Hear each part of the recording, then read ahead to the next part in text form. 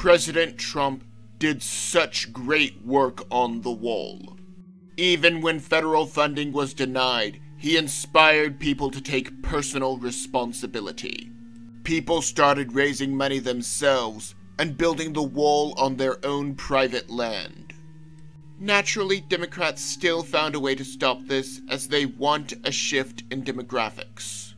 After all, our government is literally airlifting illegals and plopping them down all over the country.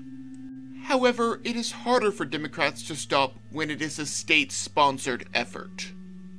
Thus, Abbott showed off a newly completed section of the border wall, funded by Texans.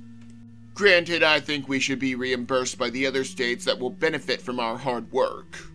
After all, we will save them a fortune by not having to give welfare to all of the illegals.